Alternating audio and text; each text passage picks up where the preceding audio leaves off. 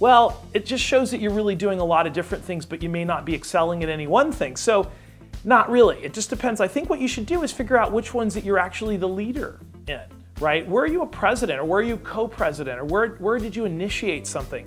Those things go first. And then everything else goes in order of importance of your kind of level in the organization. If you're a president or vice president, put those things first. If you're secretary treasurer, put those things second, third, whatever. And really try to emphasize the academic things that you do first, and then the leadership stuff that you do second, okay? That's the most important thing to look at.